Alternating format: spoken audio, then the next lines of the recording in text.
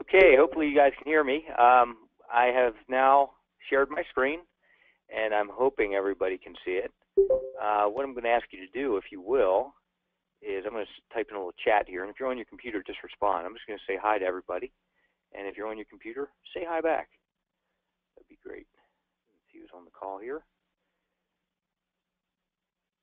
We have several other people still logging on. Appreciate that. Hey, Richard. Thanks for saying hi. Appreciate that. Okay, we'll give some people another minute or two. Get rolling. I hear beeps. That must mean people are signing on.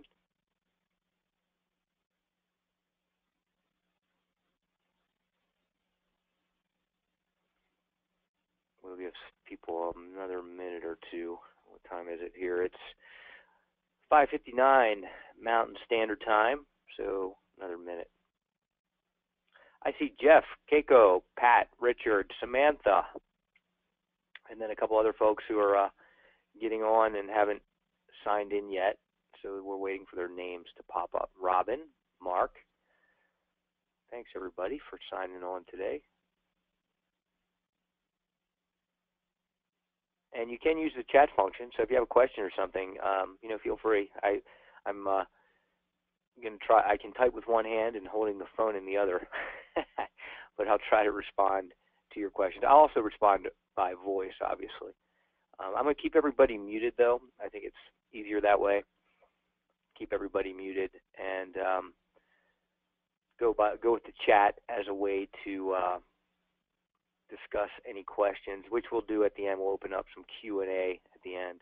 Can you guys see my screen? Let me know if you can see my screen by sending me a chat message, or just respond to everybody and say, yep, can see it.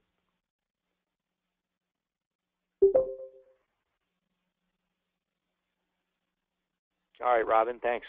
Appreciate that. Good stuff. Okay.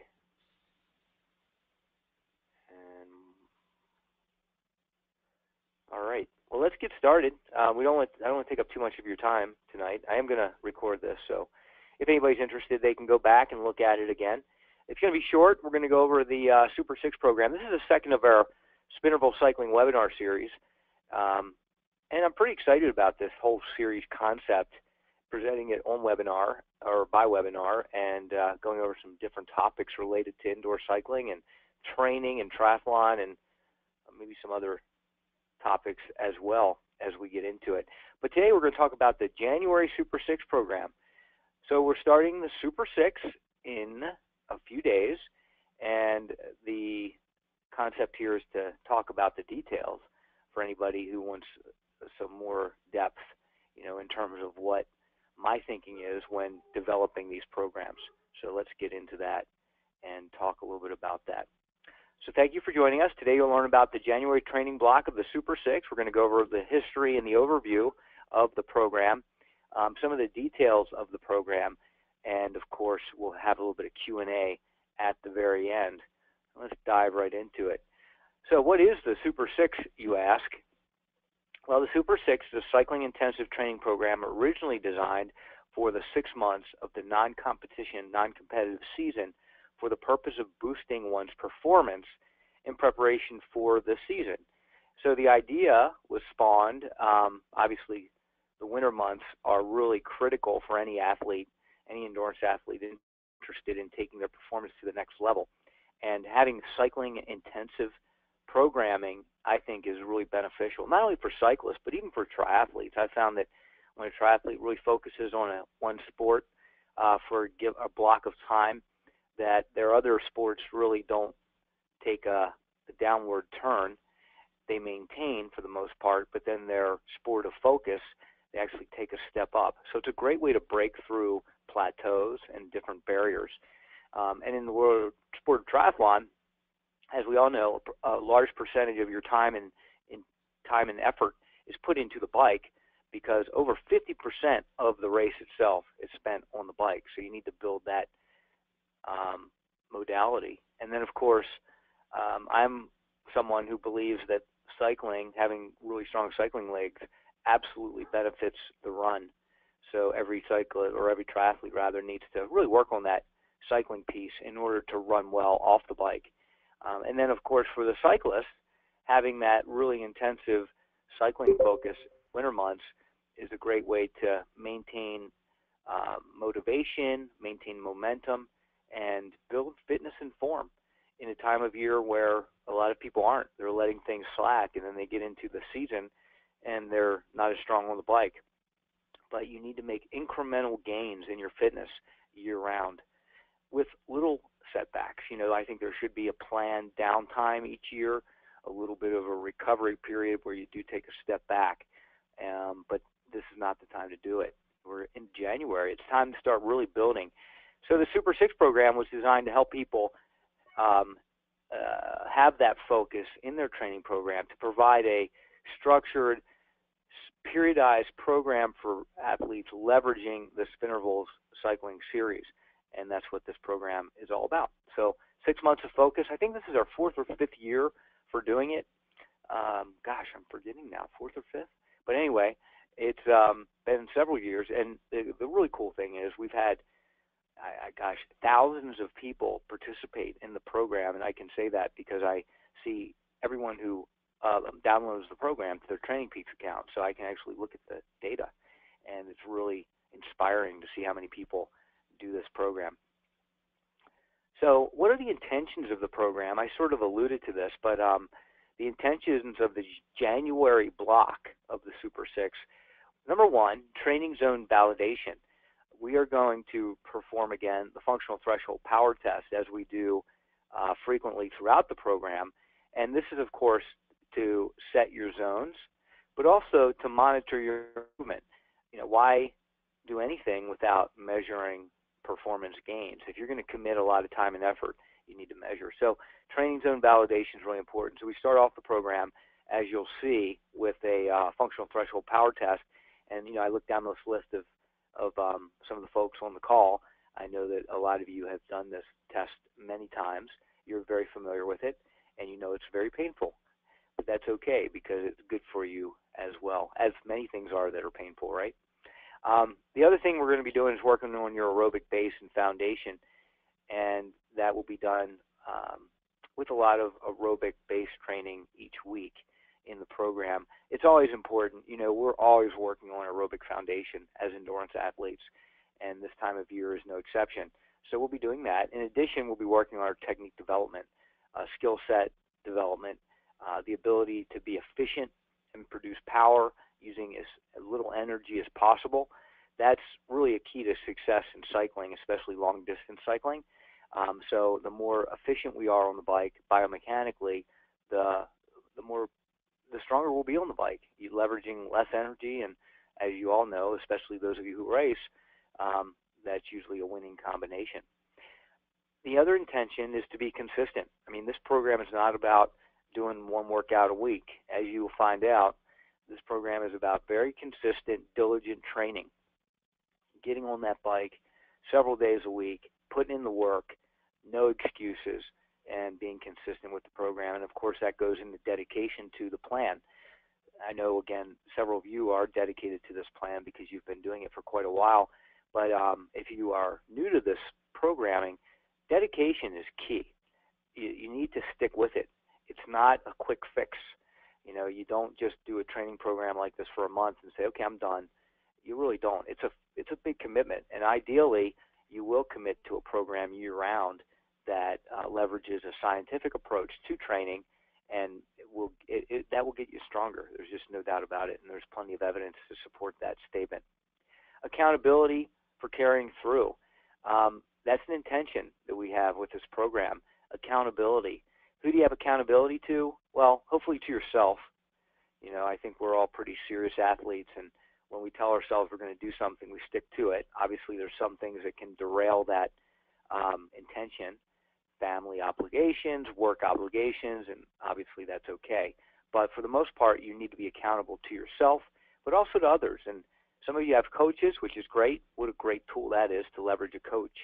Others of you are really leveraging the Spinervals member Facebook group led by Alan. That's a great way to post your workouts and get on there and just be accountable to the group. And I see so much support in that group. So I think that's a great tool for everybody to use. And I'd like to get more and more people involved in using that form of accountability. So getting started, I know several of you have already downloaded the program to your Training Peaks account because I've seen your name on the list. So that's great. But here's the link if you're still interested in doing that, and certainly you can find it online and on the website and a lot of other places. But basically, you just go to the Training Peaks, this page on Training Peaks. It's kind of a neat tool that they're leveraging now, or they're putting out for us now. And you get on there and you click on the Super6 January 2016.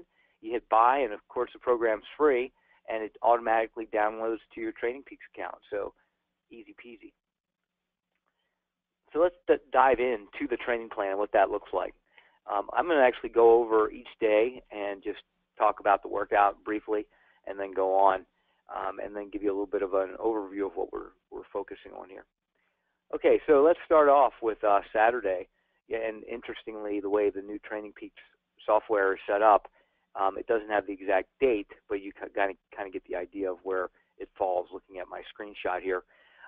So Saturday we're doing some aero-based work, getting everybody kicked off in a way that's somewhat easy, because hopefully you guys are doing the Hardcore 100 coming up on New Year's Day. That's on the December Challenge program, and I hope you guys are doing that. So get ready, but we're going to start into the program a little bit easier. So then Sunday will be, of course, an active recovery day, shake it out. If you don't have that video, no big deal. Just get on the trainer, spin it out for 30 minutes, and you're good to go. The other thing I might suggest you do is to hit the elliptical. I love the elliptical machine. I think it's such a great overall body workout.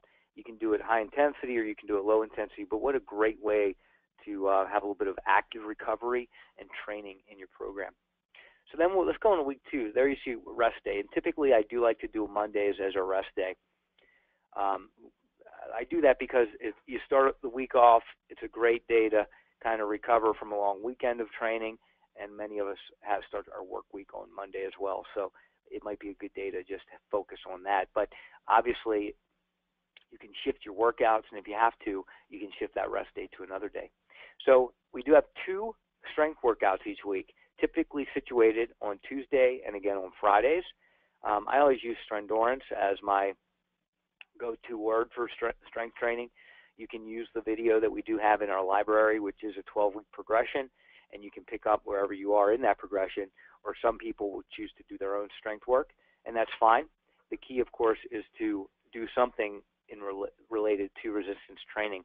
I think that's really important for every endurance athlete. So then we have our threshold test. So one piece of advice I will have is to do your threshold test before you do your strength work, so you're rested and fresh for that test to get a really valid result. Then on Wednesday, we're actually going to do a little bit of interval work. I wouldn't say it's a super hard, intense workout session, but it's in our fitness series. It's Spinervals Fitness 4.0, Lean and Mean, which is a really popular workout in the fitness series. And I usually don't include this in the Super 6, but I'm going to add some of these new workouts to the program. And then on Thursday, we're going into a wildcard day. And wildcard days are situated so that you have a choice, and you can be intuitive, leverage your power of self-awareness, and see where you are in the program. And if you feel tired, you take a day off. And if you feel like you want to do something, you do some exercise, but don't get on the bike.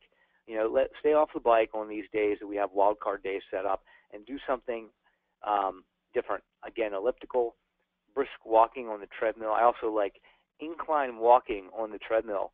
Set that treadmill at 10% grade at around 3.7 to 4.2 miles per hour and power walk it.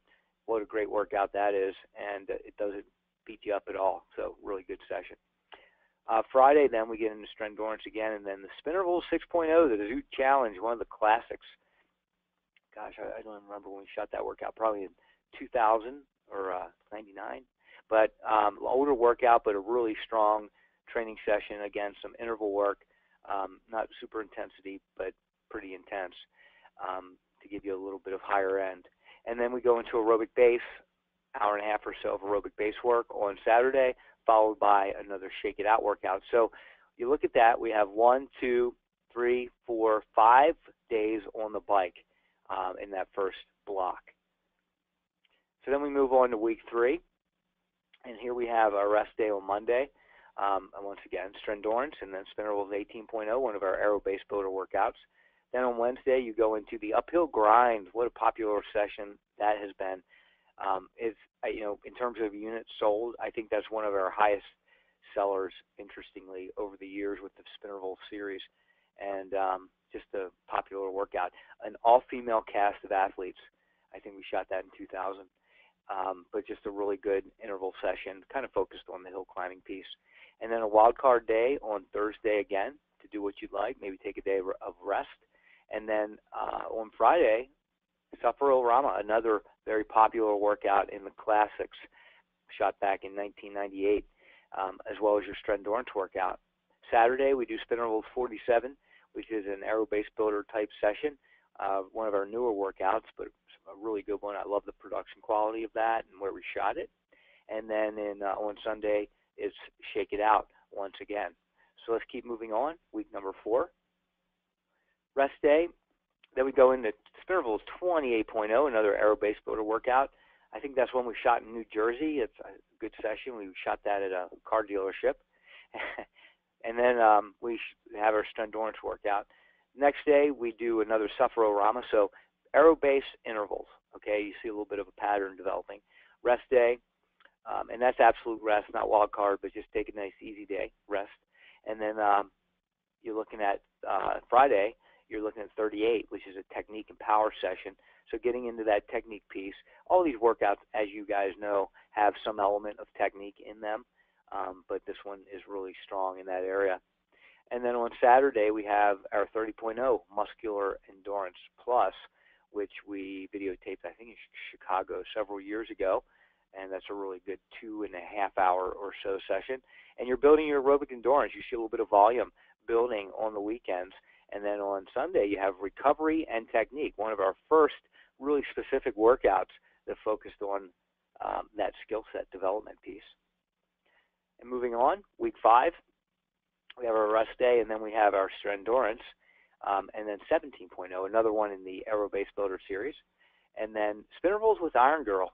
Some of you may have not have done that or seen it, but we videotaped this one in Las Vegas at Lowe's Resort. And that was a really good workout. I think you will enjoy it. It's an interval session. So you're going to do some higher end work, but just give you some variety. I think you'll enjoy the backdrop and the scenery. And then we have a wild card day on Thursday. Again, getting into our technique and power workout on Friday with another strength training session. And then, of course, I have to put in our new workout, this 50.0 Tougher Love, which is just a really strong endurance, aerobic endurance building session. And I know you guys love the, what is it, 50 by 50 towards the end. We've gotten a lot of interesting feedback on that set. But I tell you what, if you Kiko just said 38 was shot overlooking Baltimore, not Chicago. Really? Are you sure about that? All right. Well, I'll need to look at that. And then Alan just said we just love the 50 by 50. Yeah, that's a tough set. I mean, for developing mental toughness, I think that's a really strong opportunity right there. Just the mental toughness piece. So, Kiko, so I'm thinking here, 38, shot overlooking Baltimore. At the Inner Harbor, is that what you're thinking? Or at the Maryland Science Center? I'm trying to think of because 38, that might have been in Annapolis. Maybe that's what you're referring to, Annapolis, Maryland. Okay. All right, thanks for all the feedback there. And somebody said we did 51 reps. Really? Are you sure about that, Nancy? Or Robin? Check on that. Sorry, if that happened, I'm sorry. I lose my train of thought sometimes in those workouts. All right, let's keep going. So keys to success. This block, as with any block, okay, Robin, I see. We almost did 51. And, yeah, Nancy, that's why. She's called the floor director, and that's what her job is, to keep me on track, and she does a pretty good job of it most of the time. But let's talk about our keys to success here. First of all, is prioritize your training. If you really want to take a step up with your training and take it to the next level with your fitness, you have to prioritize your training being one of the first things you do in the day. It's a very important thing that you do every day. It's almost like brushing your teeth. You get up, you brush your teeth, bingo, you just do it. Well, that hour that you carve out for your training is something you just do. And if it's the first thing in the morning, before getting the kids up from school, you do it. So prioritize. Plan, meaning make it an important part of your daily plan.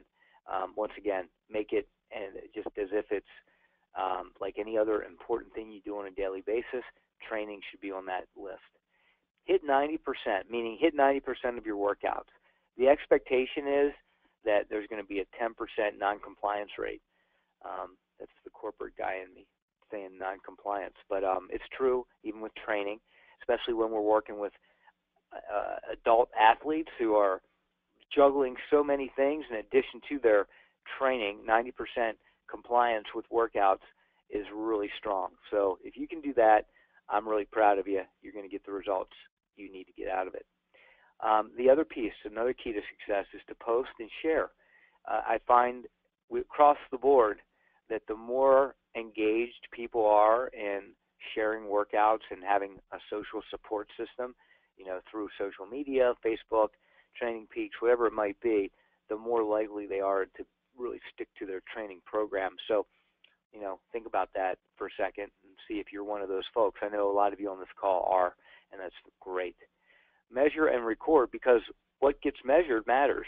So, I know a lot of you guys are using Training Peaks, which is good. You can go back and you can measure your performance, and a lot of you are into really going deep into the measuring piece, which is absolutely fine as well. But make sure you're at least tracking your functional threshold power data so that you can compare one result after another. I know, Keiko, I've seen you post your charts and reports and tables to Facebook, and you compare prior results to current results, and I think that's a great way to really track your performance and how you're improving over time. So nice job. And then finally, I say celebrate, because Keiko's bowing right now. Celebrate meaning, when you have a good workout, when you have a good week of training and you hit all your training sessions, celebrate. I don't know what that means to you. Maybe it's, having a glass of wine. Maybe it's having a, nice chocolate bar. I don't know. But whatever it is, plan on celebrating your little victories when you really do a nice job. And for Alan, that's beer. And for me too, Alan. So that's cool. I like IPA and chocolate pizza. So those are keys to success. And I think you guys really, you leverage those keys in your own programs, but certainly it will help you going forward. So I just want to touch base on some other upcoming cool stuff that we're doing. This is all related to Spinervals, because in one way, shape, or form, the Spinervals is involved. And one is the indoor triathlon coming up on January 3rd at Lifetime Fitness. Lifetime Fitness is a National Health Club company. We have over 120 clubs nationwide, and we're partnering with Ironman to create a indoor tri race event on January 3rd. It starts at 8 a.m. So if you're near a Lifetime, sign up. It's $30. You do a 10-minute swim, a 30-minute bike, and a 20-minute run, and you just basically get a great hour workout, and you call yourself a triathlete at the end. It's just a great way to kick off the new year with the triathlon. I'm going to go to the one in Tempe, Arizona, and my daughter is going to do that one, and I'm really looking forward to it. We have thousands of athletes that go through this with us each year. So indoortry.com, check that out. And the other thing I want to mention is our camps. Our training camps are coming up in only a few months. I can't believe it. Seems like it comes around so quickly. But we have Tucson coming up, and that's going to be like our 15th year doing the Tucson camp. I love it. As some of you know, I live in Tucson now and have for many years, and just it's a great area to train, great area to be, especially in late March when there's snow on the ground. Wherever you are, it's sunny and 75 degrees in Tucson, so great weather for training. And this year we're at a really cool venue, a little different venue than in prior years, but I'm really looking forward to it. So that's a 5-day camp. Come on out for that one, Tri Camp and cycling. And then Las Vegas is a lifetime camp, and that one is just spectacular. It's a 3-day program just north of Vegas in the Strip in Summerlin, and it's hosted at a bike shop where we actually shot a couple of our videos, Las Vegas Cyclery, and we actually have the Red Rock Loop virtual ride. If anybody's interested in that, then you can actually ride the Red Rock Loop with us, see what that's about. Just a stunning ride, and there's this awesome 4-mile climb midway through, and we do that ride a couple times during the camp. But that's a really good camp, big camp. We'll get like 80 to 100 people at that one. Just tons of fun. So that's Las Vegas. And then, of course, Lake Placid, another one of my absolute favorite camps coming up in June. This will be like our 16th year for that. And that is, and we're going to coincide with the Lake Placid Half Marathon this year, which your entry into the race is covered for the marathon as well, or into the camp is covered to run the marathon. So look at that one as your summer training camp, or you can choose to go to Boulder, Colorado for our camp in Boulder. So lots of opportunities if you're interested in a tri and or cycling training camp for 2016. All right, so that's all I've got today. Just quick explanation of the Super 6 block for January. Again, the block is focused on aerobic development as well as technique. We do have some interval work in there because we do follow that concept of nonlinear periodization. So we work on all energy systems year-round, but we shift our focus throughout the year depending on what kind of events we're getting ready for and what time of year it is. But be consistent, be accountable with the group, posting often to the Facebook page, and you're going to do fantastic. All right, so I'm going to take some questions here, and I see that we have one from Mark. Let's see.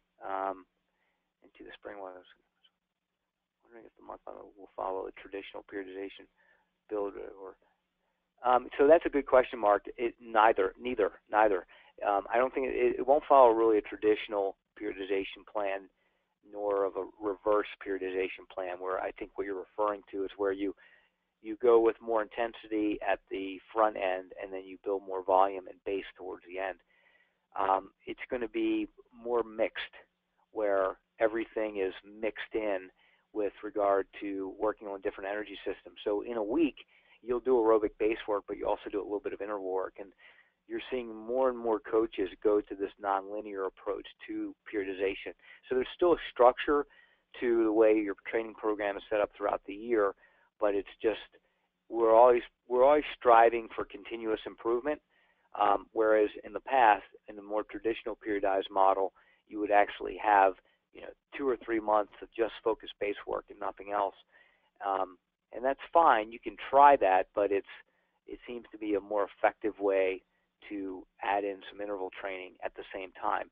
So if you've never done this method of training, I would suggest that you give it a shot, because as with anything in regard to training, it is an experiment of one, and you really need to try some things out to see if it works for you, and then find your way forward. And Keiko asks, when does Red Rock OTR? That is out. It is out and available. I've posted that. I can't believe, Keiko, you haven't seen it. I will send it out again so you guys can download it. It's available only for download right now. It's not on DVD, but I will send you the link. I'm pretty happy with it. It's not our best work, but it's a really good workout. It's about 50 minutes long, and I think you'll enjoy it. So I'll send that out to you. Yeah, and Mark, if you have any other questions about that, let me know, because I know a lot of people ask, how do you incorporate this program into your overall training program? And again, I think the key part is to have this really intensive period of cycling, even if you're a triathlete, and you still run and swim 2 or 3 days a week, maybe more if your time allows, but you really focus more on the bike, and I think you'll find some significant gains all the way around. And then Dallin said there's been a lot of interest in nutrition strategy. Yeah, I agree. Yeah, I think there's a lot of content, a lot of webinar content we can address over time. And I think, Alan, what we'll do is we'll ask everybody on the website on the Facebook page what they're interested in, and we'll start getting some guests to also present with me who are really experts in these specific areas. So great idea. Thank you. All right. Anybody else have anything? Yeah, Keiko.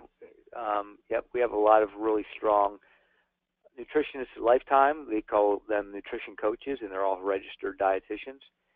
In fact, we have a really good one on our coaching staff. Her name is Laura Ryan out of Syosset, New York, and maybe we'll invite her on the call, and she can talk a little bit about sports nutrition. And, oh, thanks, Mark. Appreciate that. Yeah. Buffalo, I can't imagine being in Buffalo. I had to move out of Maryland because I couldn't stand the winters there. I can't imagine being in Buffalo, but I think you need a fat bike, and that way you could ride your fat bike up there in the snow and then do some of your indoor cycling workouts in addition to riding your fat bike. I have one down here in Tucson for the soft sand, and I absolutely love it. So much fun. All right, everybody. Well, thanks again. I appreciate it. I'm going to put this up on our YouTube channel and post it to the Facebook page. So if you know anybody who might want to look over it, please let them know. Thanks again for being part of this webinar series, and I will let you know when our next one's coming up, probably in about 2 weeks. So you all have a great holiday season. Merry Christmas, Happy New Year, and we'll talk again soon. Thanks. Bye-bye.